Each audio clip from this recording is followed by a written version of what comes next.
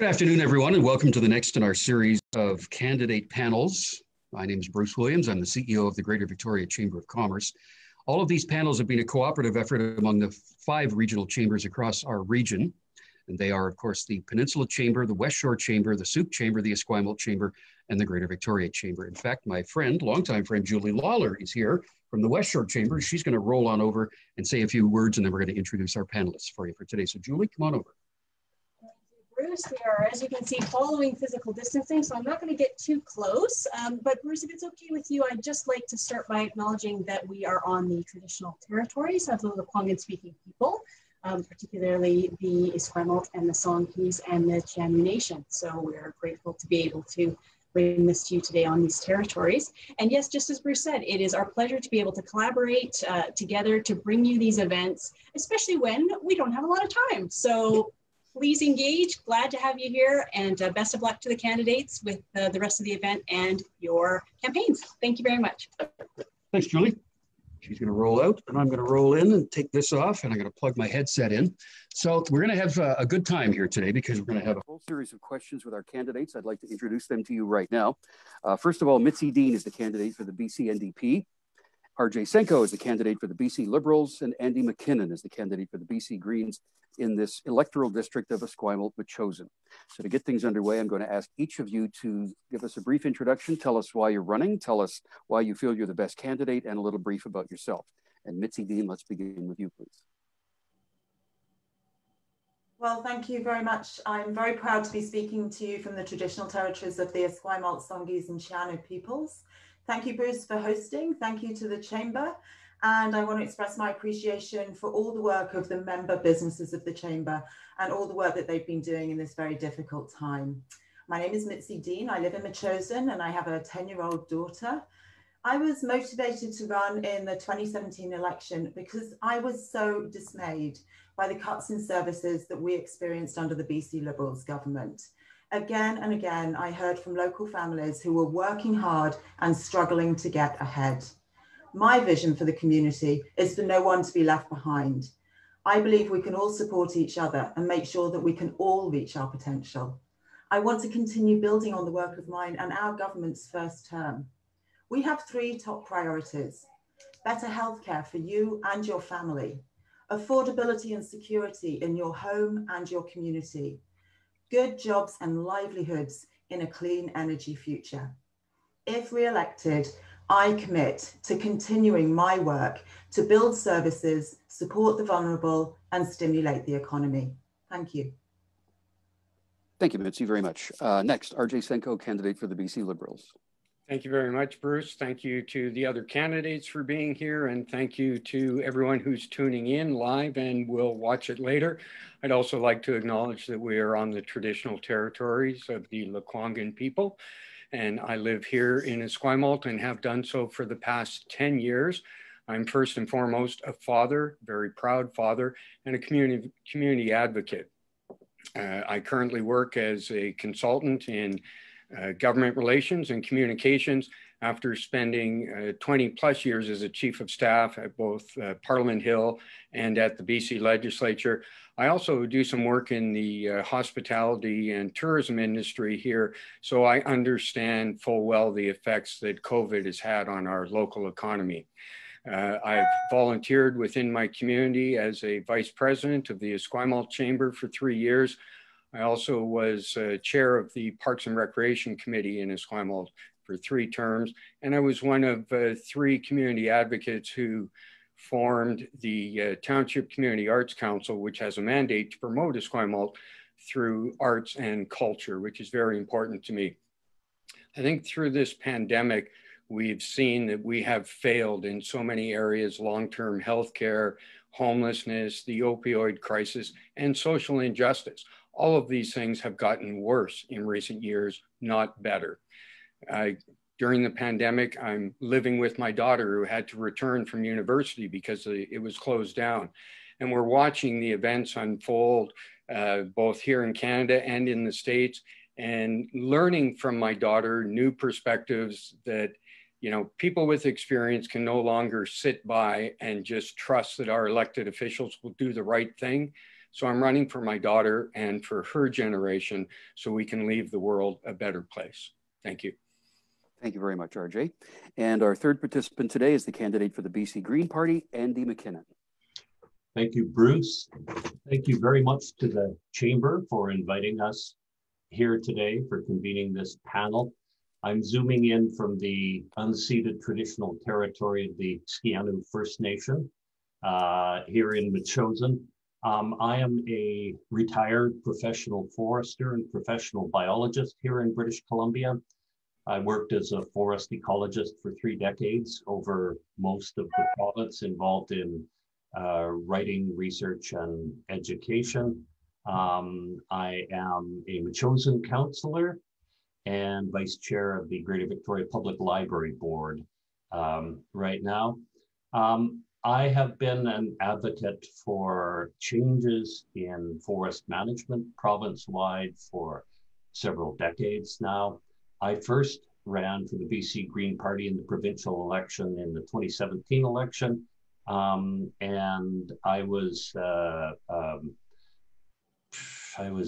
somewhat reluctant to join the fray. I'm not a politician by nature, I'm a scientist. However, I recognize that if there are changes that you want to see happen, that sometimes you have to step up. And I think that the Green Party platform addresses the needs of our communities and of the province best. And that's why I'm representing the Green Party in this riding. Thank you, Andy, and thank you to all three of you. So we're going to move now into the question part. I will first of all acknowledge that I'm in downtown Victoria right now, but Amanda and I live in View Royal, which means that we too would like to acknowledge that we're on the ancestral territory of the Coast Salish peoples, in particular the Lekwungen-speaking nations of the Songhees and the Esquimalt. So Esquimalt-Metchosin, this jurisdiction is home to one of the fastest growing areas in this whole region. And traffic is an ongoing problem, which is a time factor. It's time with your family. It's time to and from. There's an environmental impact for that. There's a stress and frustration part to that. So as this growth will continue, one of the solutions that's been put forward is from BC Ferries, for a WestShore ferry service that would go from Royal Bay and Colwood into the center of the city, as well as probably to CFB Esquimalt. BC Ferries CEO Mark Collins says there's a very strong business case for that. Will you, in this campaign and going forward, work to bring that project forward? And let's begin with RJ Senko. Well, thank you. And as I have been knocking on doors and phoning people, which is an interesting experience during a pandemic, but I've been very encouraged by people's reaction on the doorstep, willing to engage. And certainly transportation, the growth in the West Shore, particularly in Colwood, is an issue that needs to be addressed. So I very much would support the idea of the ferry service. I would work with the local governments. I'd work with BC Ferries, DND, BC Transit would have to be involved in that as well. And private interests to see what we can do to get that running. Years ago, DND used to run a ferry service of their own. So I think that they might be willing to get involved in that. And I think that that's a kind of positive environmental effect as well from removing cars off of our roads. So I'd also work though with the Island Corridor Foundation. I have a 30-year history with the ENN line, having worked on that issue when I was on Parliament Hill. So I very much support that and look forward to hearing what the other candidates have to say. Thank you. Thank you, RJ. Next, let's go to Andy McKinnon. Andy. Absolutely. This is a project that makes great social, economic, and environmental sense. And I would certainly support it. Its great champion is my friend Rob Martin, who is the mayor of Colwood, with whom I served on the library board. I've lived in Metchosin for more than 3 decades now, and I've seen the population increase happening and the increase in difficulty in moving people about. We're going to have somewhere between 2 and 3 times the population of Metchosin living in Royal Bay. And unless we take some steps to have this kind of alternative transportation, we're not going to get any relief. It will move people, but not vehicles to downtown, which is a double benefit. And I think it would probably be moving ahead quite well now if it hadn't been downplayed by the minister in the New Democratic Party government. I would certainly champion this project. I think it's a great one. Andy McKinnon, thank you very much. Mitzi Dean. Well, thank you. Yes, I have been working with the people who have been investigating this as a possibility, and more work is needed. We need to make sure that our decisions are based on evidence and science and environmental impact as well. And it's important to remember that any discussion of a ferry is only one part of the larger equation of how we move people and goods around, because even planning a ferry has to take an integrated regional approach because people have to get to and from the terminals. So our solutions toolkit for South Island also includes bus lanes and rapid buses, improvements to travel corridors like Highway 1 and Highway 14, active transportation corridors like the Galloping Goose and the ENN, government offices in the West Shore and the Archives building, for example. Mobility is a quality of life issue. We have to factor in childcare and schooling, and it's an economic and environmental issue as well. We want to be able to help people work where they live and live where they work. Thank you. Thank you, Mitzi. Does anyone have any comments or anything about something that someone else had said here? Any remarks? RJ? Well, yeah, I'd like to ask specifically, it's interesting that you say your government is working on that and you're working on it, but I have to ask, why is your platform devoid of any commitments for transportation on the South Island? And why is your party so silent on the ENN line? Completely silent, no money, no commitments. Well, thank you for your interest in that. And we actually have done a lot of work on transportation in the South Island. We have the South Island Transportation Strategy. Within that, there are short-term, medium-term, and long-term objectives. And so if we're re-elected, then we will be getting into the analysis of that and creating tangible plans in relation to that. We know that we need to be getting people and goods moving. We accelerated the bus lanes on South Island, and I have people now telling me that they're saving up to half an hour in their commutes because of the progress that's been made on the Mackenzie interchange. So this is something that I have always given priority to, always spoken to the Premier and the Minister about, and we'll make sure that we give priority to the South Island Transportation Strategy. Which has no mention of rail or ferry in it.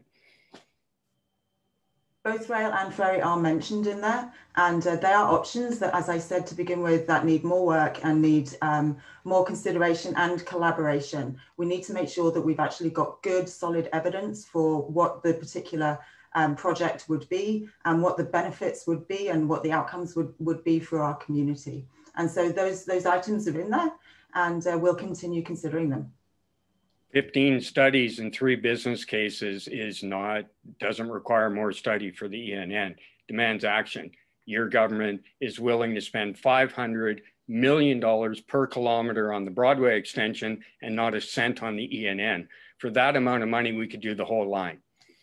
We held a historic meeting and we brought together all of the stakeholders from along the whole of the ENN railway line and transport corridor. That was the first time that had ever happened.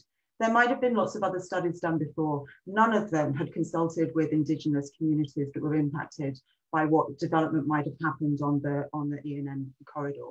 So we've actually taken historic steps and brought in the stakeholders. And it's not a simple matter. There are a lot of different and difficult, complicated jurisdictional and legal matters to be dealt with. And we need to make sure that we need to take the time to make the right decision, because it will be a significant investment. And we need to make sure that it has the direct impact and positive benefit for people in terms of helping people move, reducing carbon footprint, and making sure that we're directly tackling that congestion that we see. Well, I started on this 30 years ago. RJ, we're going to have to wrap this up, okay? Seems like more than enough time.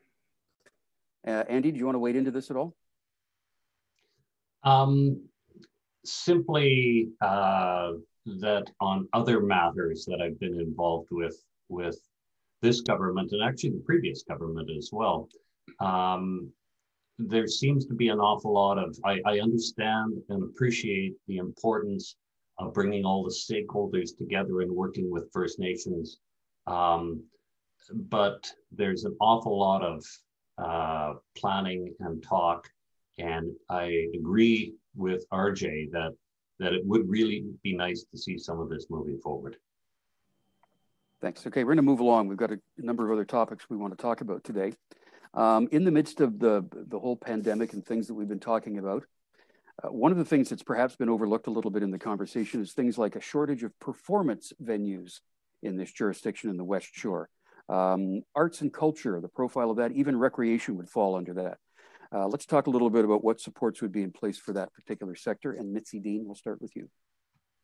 Well, thank you so much. Yeah, in fact, I've been actively working with a couple of groups in the West Shore who are trying to bring this vision to reality, and I will continue to support them and to advocate for this as well. We know that for every dollar spent on arts and culture, the return to the local economy is many times more. I'm a strong supporter of the arts and culture, and a live performance hall on the West Shore would be a much loved and much used facility. And South Island is already established as a favourite location, for example, for film and TV production. And right now, the Netflix 10-episode series Made is shooting on the West Shore. And this production and others are supporting good paying, family supporting jobs, and everybody benefits.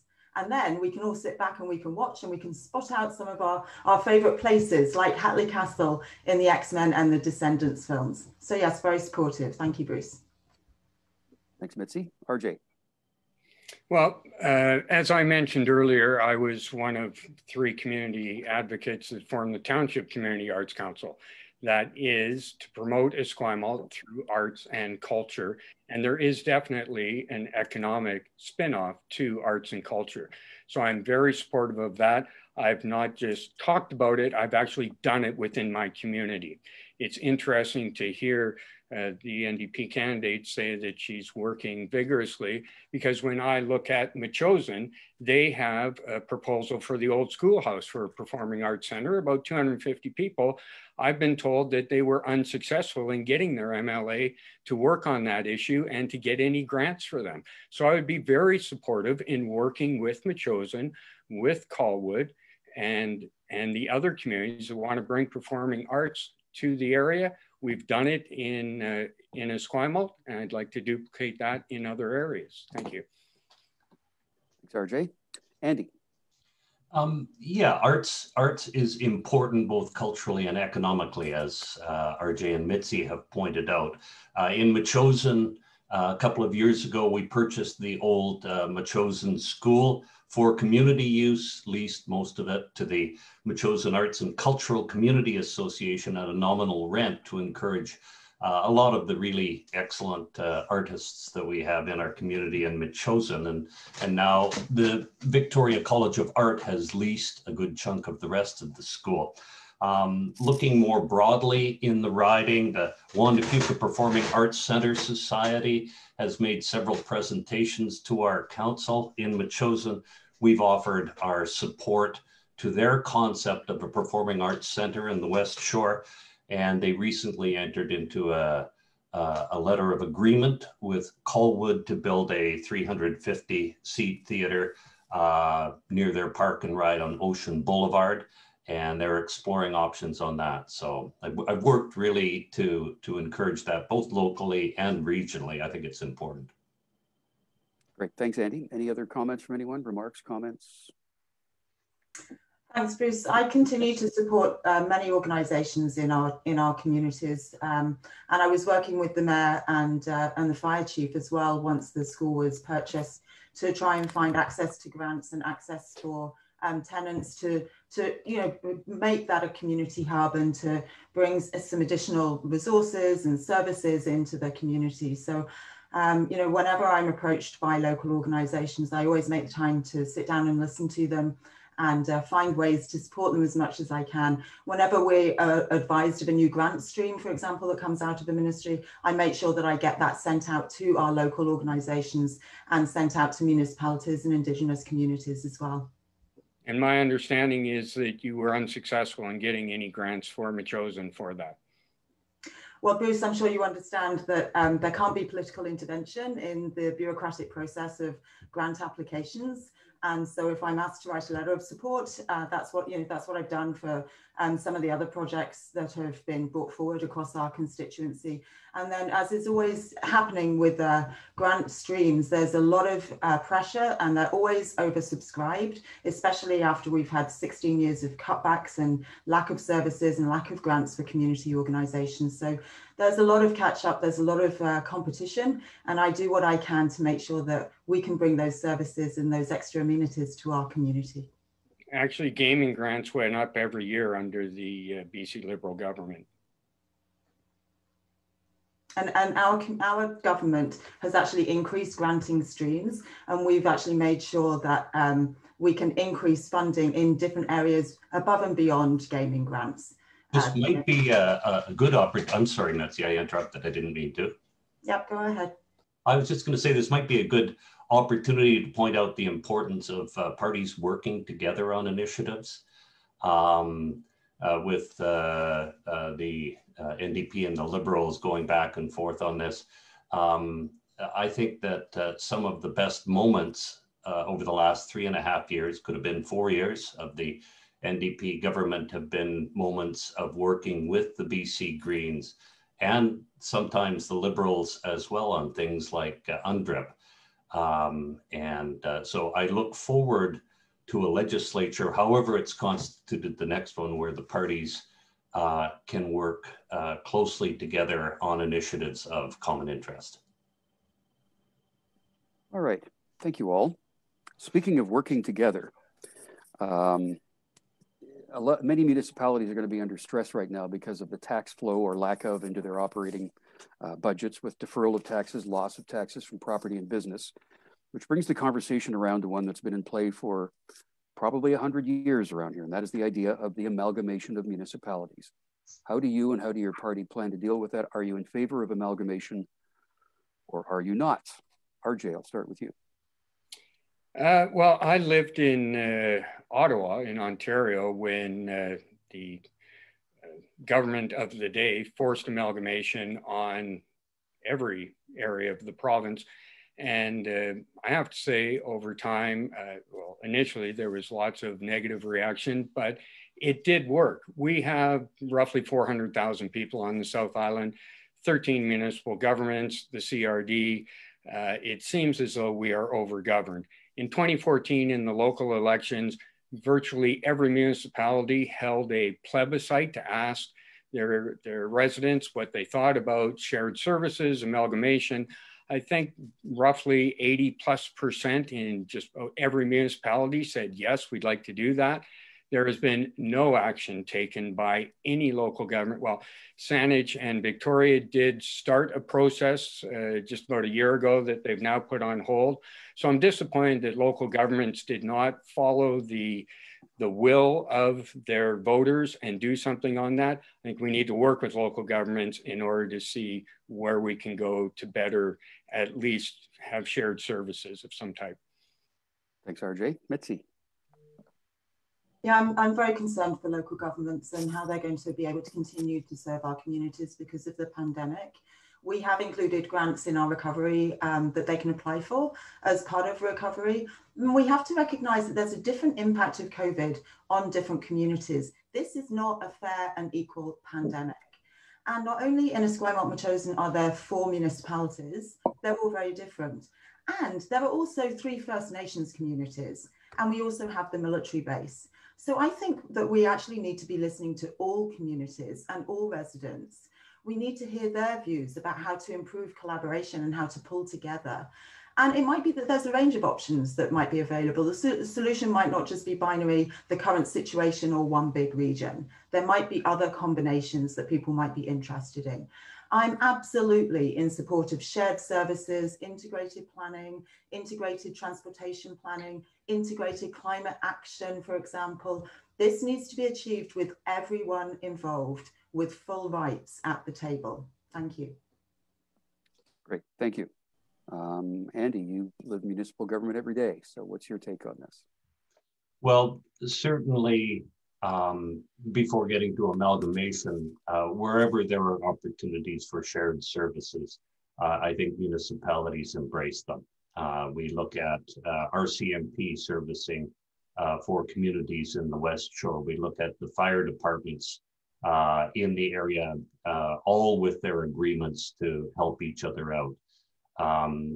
That can happen without amalgamation. I think where amalgamation makes sense, that municipalities will discuss it if they have similar visions for their municipalities.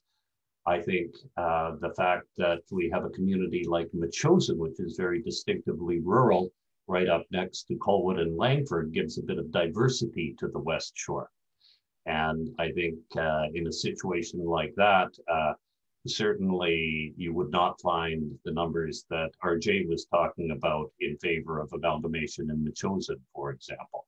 The numbers from Metchosin were not the ones as cited there. They're very different. And there may be some, as Mitzi put it, some intermediates. There may be, for example, an opportunity for Metchosin and East Soup to work more closely together, or Langford and Colwood. Yeah, thank you, Bruce. Thanks, Andy. I want to just move into another question before we have any more dialogue around that. So Esquimalt, which is within this electoral district, and Victoria share a police department. They've had some problems with resources and funding and coming to agreements on things. Would you or your party commit to pursuing a regional police force for Greater Victoria? Mitzi, I'd like to begin with you, please.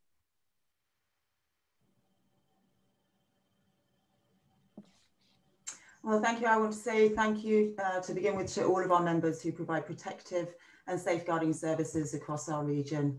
In Esquimalt-Metchosin alone, we have Victoria Esquimalt Police, the Military Police, WestShore RCMP, and a special regional unit. And people move around our region. Criminal activities happen in every community. So we need already to have confidence that our forces are working well together, that they're collaborating, that they're sharing information and not duplicating services. And I've seen that from sitting on regional committees around the CRD. Increased cooperation can only help support improved intelligence, crime prevention, good value and great service. And we can't go back to cuts in service like we saw under the Liberals. So a future service model must be driven by the needs and wants of the community. And I would listen to the community, local leaders and board members and their views on this. Thank you. Thank you. Andy McKinnon.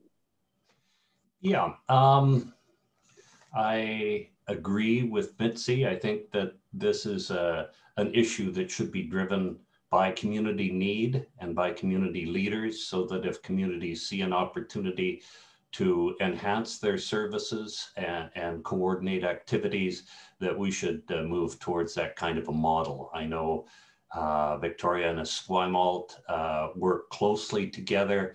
And in fact, it may very well make sense to look at a more regional police force that would include, for example, Saanich and Oak Bay, rather than simply a Victoria-Esquimalt cooperation. Thanks, Andy. RJ.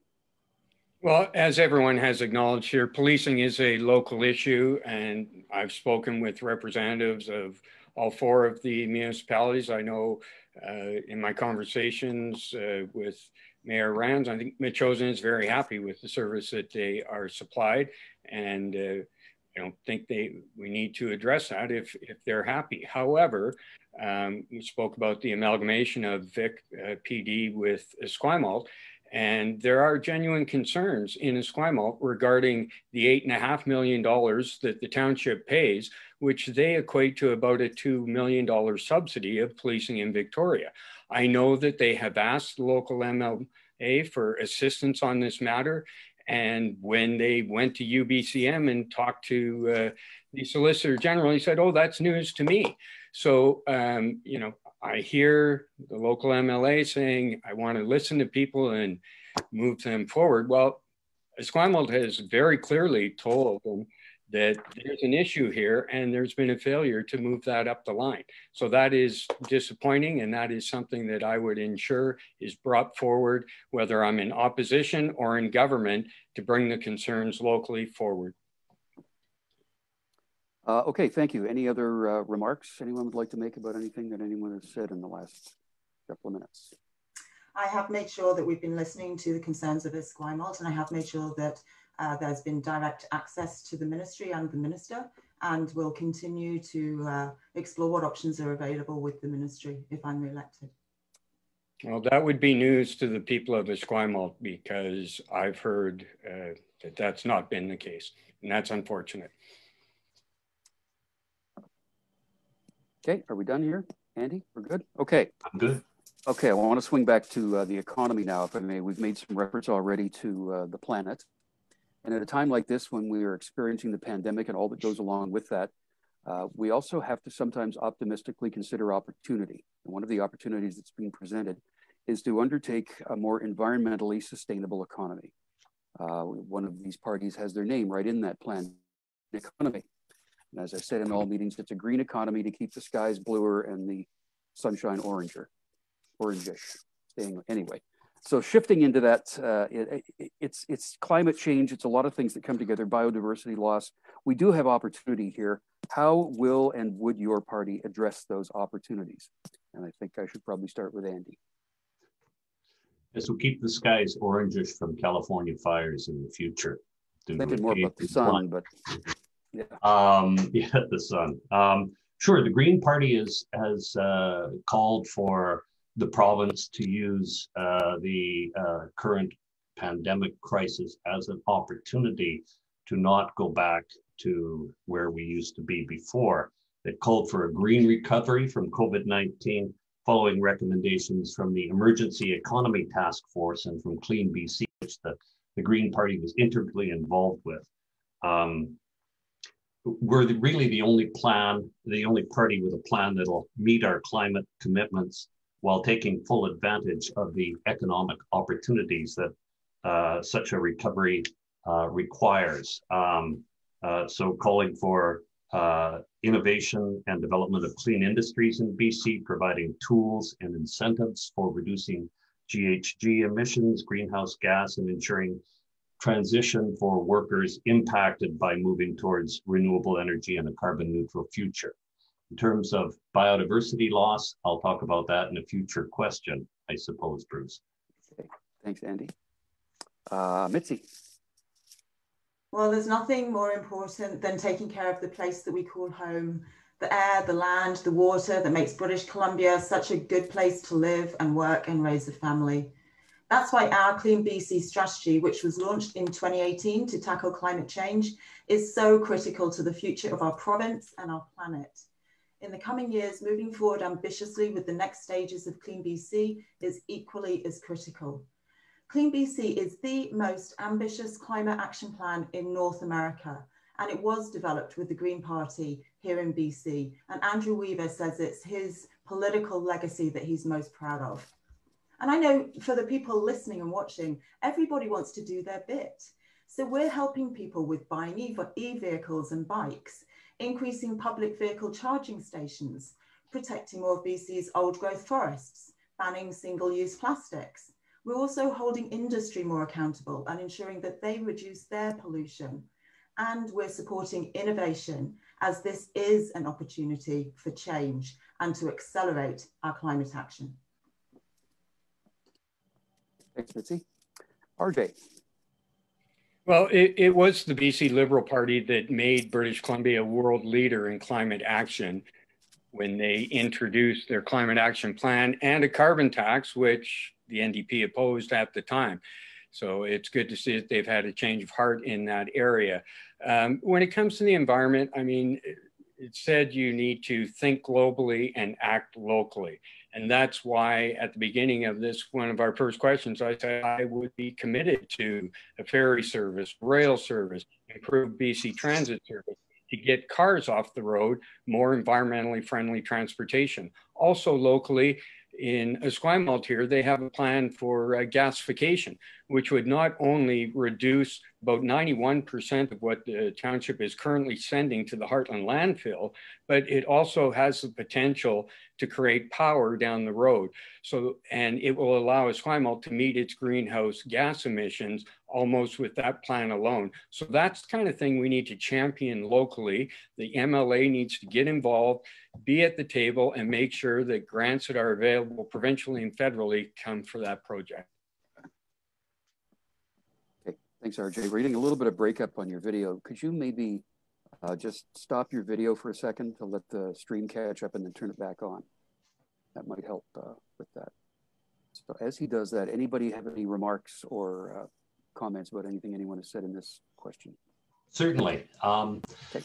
I think, because I didn't get a chance to talk about biodiversity and Mitzi mentioned old growth forests, I think it's important to point out that there hasn't been a single tree, much less a hectare of forest protected during the NDP's time in power, at a time when we're logging about 10,000 hectares of old growth each year on Vancouver Island, the same amount that was logged under the Liberals.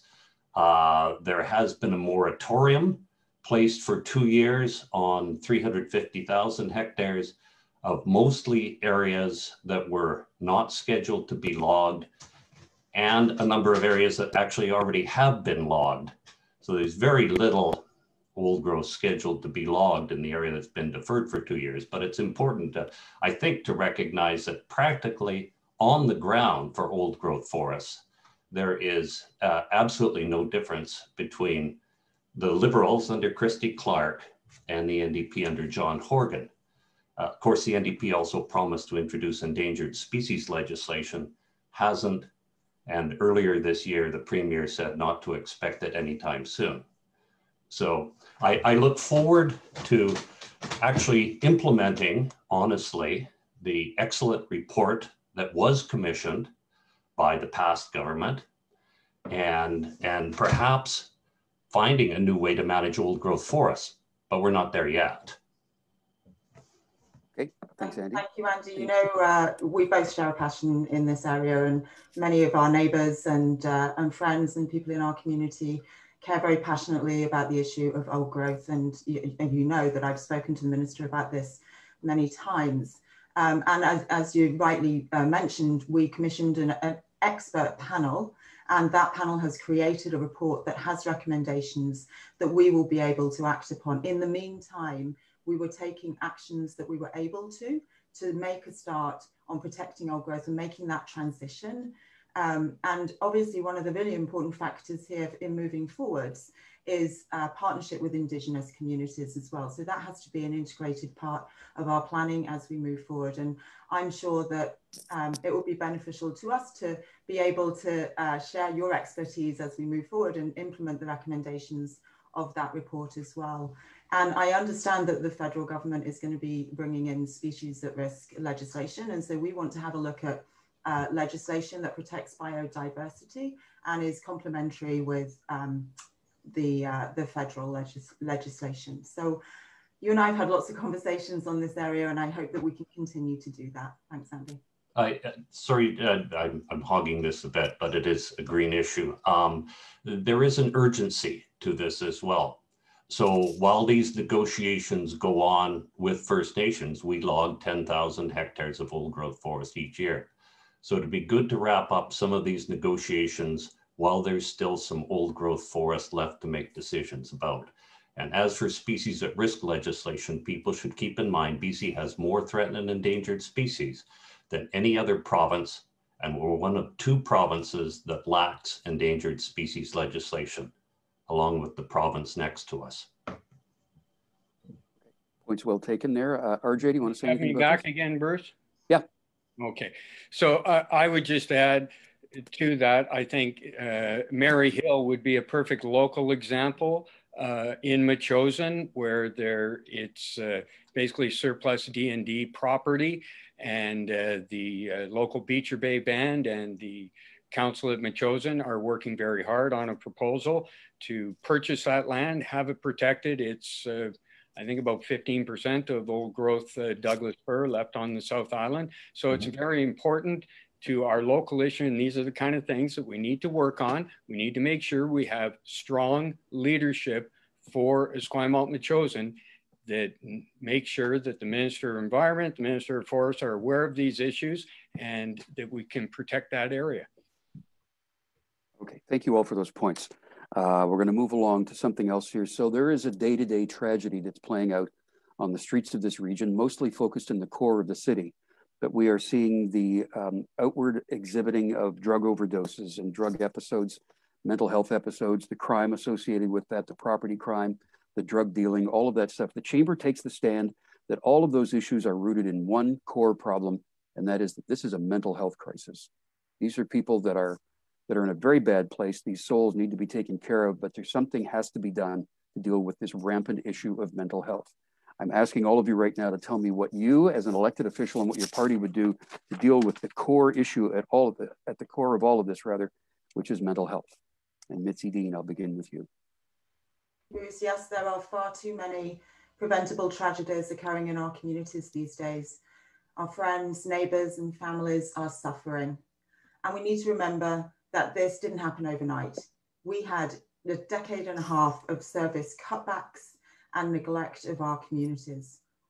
Our government will scale up BC's response to the opioid crisis and keep accelerating BC's response across the full continuum of care. That's prevention, harm reduction, safe prescription medications, treatment and recovery. We'll expand treatment beds along with recovery, detox and aftercare facilities across the province. Complex care housing will provide an increased level of support, and that will include more access to nurses and psychiatrists. We'll continue to fund mental health intervention teams like the 6 new assertive community treatment teams recently announced. And we'll increase supportive housing to at least 5,000 units in our 10-year Homes for BC plan. And that will help to curb existing encampments and prevent new encampments from being created. Thank you, Mitzi. RJ, over to you. Well, it's interesting to hear Ms. Dean talk about encampments, because some of her candidates on the Lower Mainland are actually talking about enshrining encampments as a solution. A tent is not a home. We need more solutions than that. And in fact, the Premier did not deny that when he was asked directly about it in the televised debate. So that is really inappropriate action and something that the NDP needs to clarify. I would say that the BC Liberals were the first to actually start buying properties to home houses back in the early 2000s. We gave the NDP the roadmap. They drove the car off the road. Homelessness is worse today than it was when we started buying homes for people back in the early 2000s. Grant McKenzie from our place has said there is more demand for their services today than ever before. So we just had Thanksgiving. I am less thankful for the condition of our society than I was 15 years ago. The NDP has total lack of leadership. We have a premier, we have the finance minister, we have the education minister and the ag minister, all representing the South Island, all sitting around the cabinet table. And what do we see? Homeless camps in our parks. That is not leadership. And I'm sorry, but the talking points just don't jive with reality, Mitzi. Okay, Andy, over to you. Yeah, homelessness is an issue that is going to need cooperation from all three, that requires and has seen cooperation from all three levels of government, from municipal and provincial and from federal governments. It's a tricky question. It's been going on for forever in this part of the world. And I think we've been making some good progress on it through the last sitting of government and perhaps even before that. I'd encourage everybody to have a look at the Green Party platforms for these on our website, bcgreens.ca. Some components of the Green Party plan for mental health, investing to build an affordable and accessible mental health care system where cost isn't a barrier to seeking health, and allocating $1 billion over a 4-year cycle to address mental health care within the medical services plan, with funding provided for a comprehensive suite of initiatives, $200 million per year to invest in facilities to provide mental health care services, and community-based centers for mental health and rehabilitation. I think things are moving in the right direction, and I'm sure the Greens would love to work with one of these other parties in a cooperative fashion. Okay, thank you, Andy. Any remarks or comments from anybody about anything that anyone else has said? Well, I would just say that, 175 opioid-related deaths per month is not acceptable, is not moving in the right direction. The BC Liberals in 2016 declared a provincial health emergency over the opioid crisis, and it's only gotten worse. So we need to take action. We need to treat the root cause, and that's what we're committed to do. Well, and just to put that in context, opioid overdoses and deaths were increasing from 2012, and there was a provincial emergency declared in 2016. In 2019, and the deaths continue climbing, we created a separate Ministry of Mental Health and Addictions in 2017. And in 2019, we saw the first reduction in number of deaths by 36%, in fact, and the trend was continuing to go down. And then COVID hit. We actually have a Pathway to Hope, which is a 10-year multi-dimensional mental health plan that supports young people, people with established mental health issues, supports people through urgent primary care centres and primary care services, as well as remote and online services, as well as acute intervention. And so we're working to create a whole system that will handle mental health and addictions across the whole of the province. Because when we formed government, there wasn't a comprehensive system. In fact, it had been pretty much dismantled. Okay. Thank you. Andy, anything you'd like to add? No, I'm good. Okay. Thank you. I want to stay with housing now. We have seen a breathtaking rise in property values and in the cost of housing, both rental and open market housing. I would like to know what is going to be happening and what your party would do to ensure that neighborhoods somehow become more affordable and that plan is viable for families in our region. Let's begin with RJ. Well, affordability is definitely an issue throughout this riding, and something that we need to look at. And affordability has decreased. So rents have gone up, home prices have gone up, despite the NDP's failed attempt at things like a speculation tax, which, by the way, we would get rid of. Their vacant home tax, which is only penalizing legitimate British Columbians who have vacation properties. That's not the way to increase affordability. And as I said, rents and home prices have both gone up. But other things like daycare are also part of affordability. That's why we have a realistic plan for $10 a day for families that earn under $65,000 or up to $65,000, and then a stage $20 and $30 proponent. But we need to work with municipalities on the housing front, because they are the ones for municipalities to rezone properties for affordable housing. But we need an integrated approach. We need mixed housing. It's not about having affordable housing in one area. It's about mixed use, where you have commercial, residential, rent at both market-based and subsidized, so that we can bring communities together and not segregate them into us versus them communities. So those are the initiatives, plus many more at bcliberals.com and our platform. Okay, thanks, RJ. Andy. Yeah, you can't have livable communities if you have the kind of affordability crisis that we see in the 4 municipalities within our riding right now.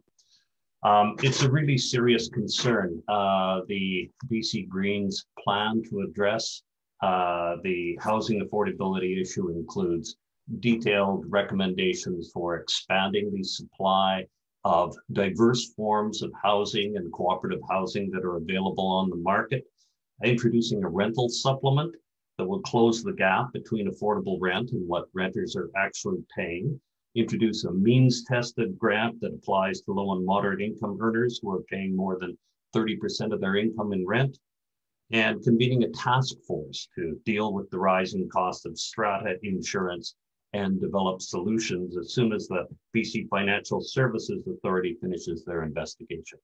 So lots of detailed plans, evidence-based on bcgreens.ca. Andy, thank you.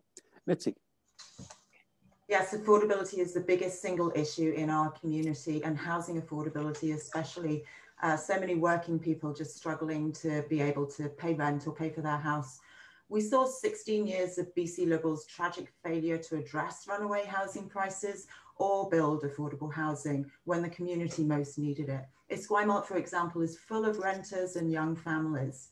Through our speculation and vacancy tax you've just heard the Liberals would get rid of, we've turned thousands of empty units into new rental homes. The next 4 years are critical to the success of our 10-year Homes for BC plan to build and revitalise affordable homes for everybody from students to seniors. We've already built tens of thousands of affordable rental and supportive homes for people, including several projects here in Esquimalt-Metchosin, housing hundreds of local residents. We're also fixing up BC's existing stock of social housing, freezing rents and introducing an income-tested renters rate.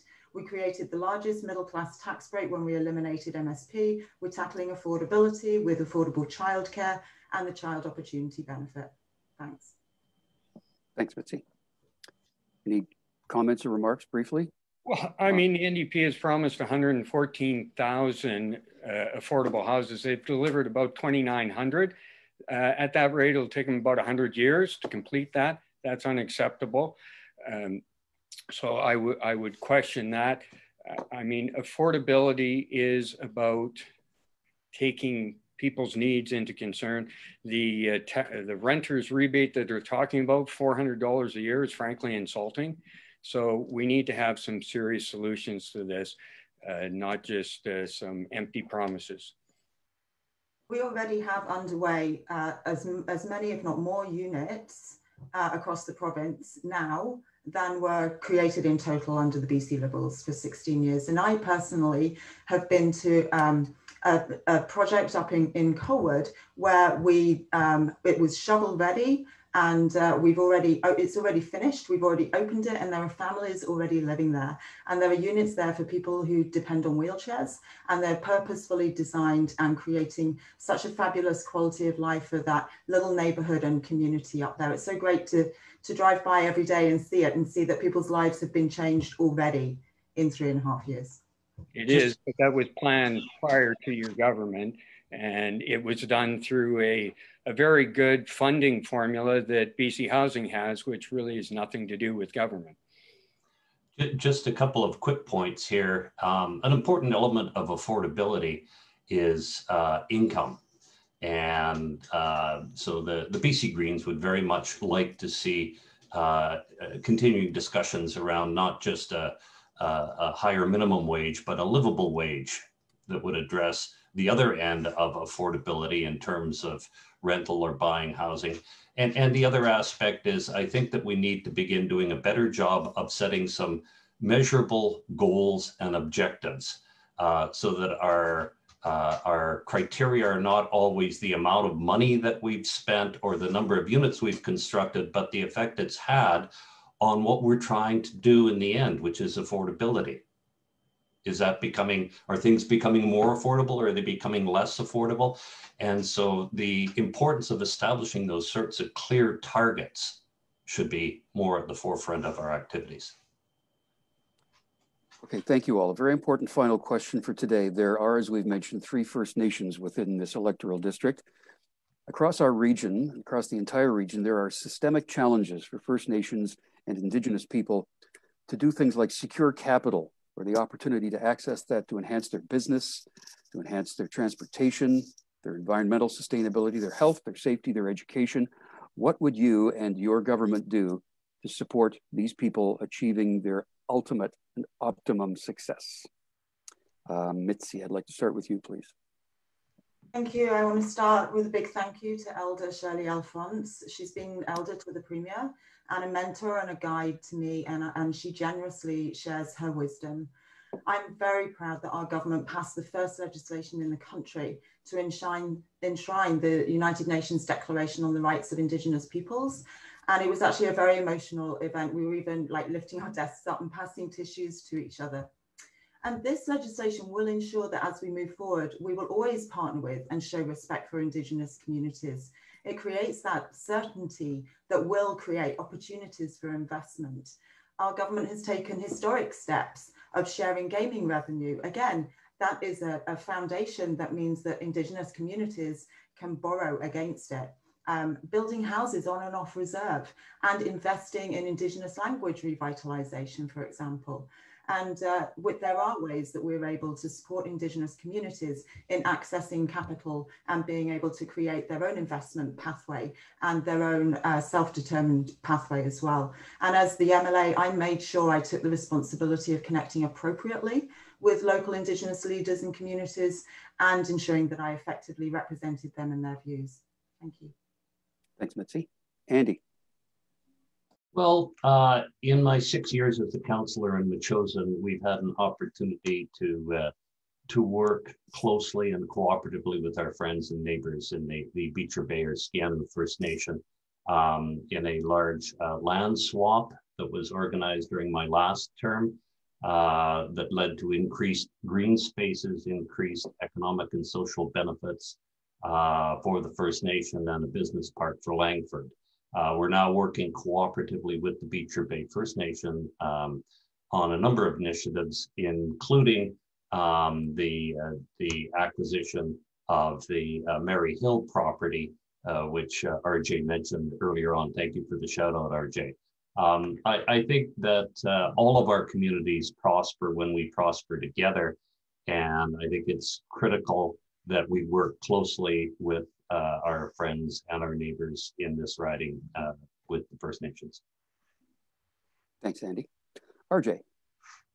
Well, as everyone's mentioned, we do have a number of reserves and bands within our community.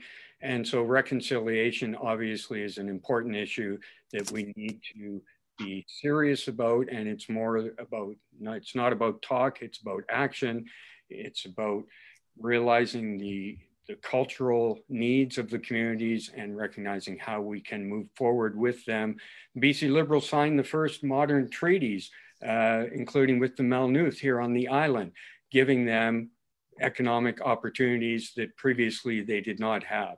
So I think there are great opportunities to work with the Esquimalt, Songhees, Beecher Bay on cultural tourism opportunities. I think those are tremendous that we could build on, work with them. I look at Beecher Bay and the Spirit Bay development that they've done there.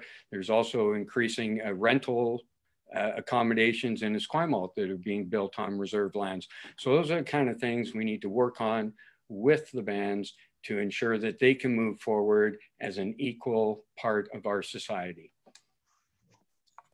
Thank you. That's such important work, whatever form that takes, it really is. For the sake of time, we're going to move into our closing remarks now. We want to thank you all once again for being here. So each of you will now have up to 2 minutes to make some final remarks and close it off here. And let's start with RJ Senko, the Liberal candidate. Well, first of all, I'd like to thank all the candidates for taking part. I'd like to thank the chambers for putting this on and for the people that are tuning in. So I would just like to say that being an MLA is about working for your constituents and for your communities. So when I'm stopped on the streets by parents from a college school who say, our MLA has refused every invitation to visit the school, and when we asked her about replacing the aging facility, she says, it's not our government's priority. Well, if it's constituents' priorities, it's the MLA's priority. It's not about what the party wants. When I'm talking to Paul and he says, our local MLA won't help me with my issue around pension reform for older workers, I say, that's the job of an MLA. When the people from Gorge Vale Golf Course say they didn't get any help from the MLA in regards to rezoning for a seniors housing complex in the center of Esquimalt, I say, that's not right. It's about having a local representative who will work for the causes that the people in the area want and deserve. It's not about warming a seat. It's not about voting party lines, and it's not about reciting platform commitments. It's about working for the people, working across party lines to put people before politics. And if I am elected, that's exactly what I want to do. Thank you. Thank you, RJ Senko. Next, Andy McKinnon, BC Green Party candidate. Thanks, Bruce. And thank you to the Chamber and thank you to everybody who's joined us today. Thanks to Mitzi and RJ. for putting your names forward for this. I don't normally spend a lot of time on a campaign, and I had planned to spend more time collecting, foraging for wild mushrooms this October rather than being in this totally unnecessary campaign. It's frustrating. I know that the Premier explained a number of different reasons for calling the campaign, among them that we were tiresome to work with. I think, fortunately, the editorial writers of the Vancouver Sun, Province, Victoria Times Colonist, Prince George Citizen, myself, and probably a lot of people in this room saw through that explanation and realized that the NDP saw the opportunity to secure a majority government. And so we're immersed in an election. I think if we somehow deliver to them a majority government, that would be simply rewarding bad behavior, and I encourage people not to do so. I'm happy to represent the BC Greens in this riding of Esquimalt-Metchosin.